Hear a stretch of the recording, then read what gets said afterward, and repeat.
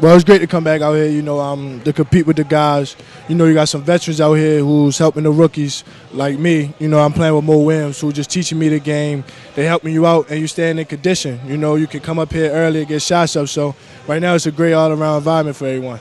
I've been asking the vets who's been the biggest surprise, and all of them go, Josh Selby. Is it about reminding guys you're a baller and you can play? First of all, I want to thank everybody who give me that compliment, but I'm just trying to come out here just to show everybody that I belong in the NBA. I got picked second round, so nobody really know what I can do. So I'm just trying to showcase, the talents that God had gave me.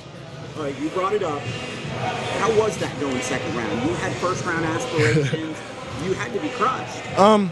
I wasn't crushed. I just wanted to hear my name called. Once my name was called, I just told my family that I was going to do whatever I had to do to get on that team and just stay on the team. A lot of Memphis guys been out this way. You got Tony Allen that's been running with you. Rudy Gay is part of this set. You're with a lot of guys a lot of guys that are that work the way you work. Right. How good a fit is that? It's a great fit. Anytime I can play on TA team, just to get the feel of how he play, he can get the feel of how I play.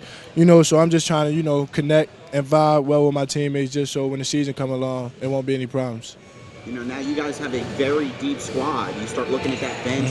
Got Xavier Henry on the bench, Davis Vasquez. Now not only can you guys score, but Tony was talking about it, you guys are pretty good defensively. Oh, yeah. We are so quick and athletic, so we can help defense. We can get back to our mans. We can close out, fight for loose ball. So we all compete, we play hard, and we all want to win. So that's a great combination. They were a playoff team last year. Tony said the aspiration is to move up to be in the Western Conference Finals this year. That's a lot of pressure. That's a lot of pressure. I'm ready for it. I can handle it. How are you dealing with all this lockout stuff? I know as a rookie, it's out of your control to a certain extent. But how do you keep your mind right through all this? I'm just doing what I can do. Stay in the gym, work out.